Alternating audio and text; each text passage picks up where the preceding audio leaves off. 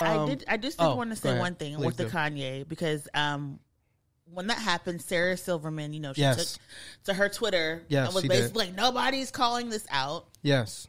And a bunch of black people were calling this out. Yes. And I think we really have to think about how white supremacy shows up when all of our allies get upset when only black people come to their rescue and black people come to their defense. Yeah. Because we've seen this, especially over the last like 5 years. True. Where in all of the issues, it's like black people who are like, we gotta fight for this. True. And what does that mean for people who've been conditioned to believe that black people are less than? 100%. And even if they're not like actively white supremacists, very few people have been raised that like black people are their equal. 100%. And so what we're really seeing with Kanye specifically is like, not necessarily a white lash, but I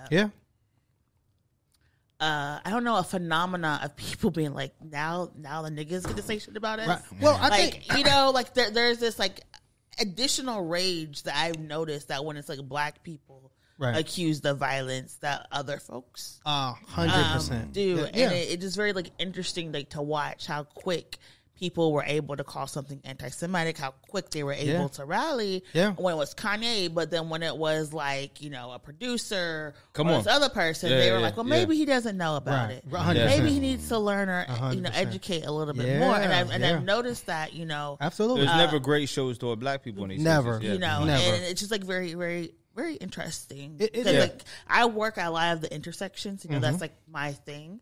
Absolutely. But you spoke at the Women's March. Unfortunately, the Women's Wave, I was just trying to go and support, and next thing you know, I have a microphone. But like for me, that's what I'm taking it back, and I'm really starting to see it, and it makes it very difficult. True. To really sometimes do this work when people are like, why is it just the black people who care about this? Yeah. So for context, Sarah Silverman tweeted, Kanye threatened the Jews yesterday on Twitter, and it's not even trending.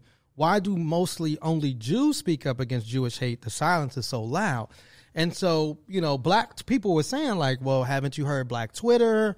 Like that black people have been talking about Kanye, like you said, not just yesterday, but for years about Kanye's BS.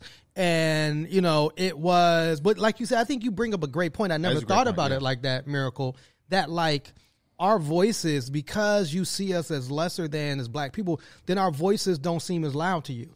Or you might not even be following us. Like, you might not even be following us, looking at us, or like, if black people are speaking out against Kanye, like, that's not the validation you are looking for.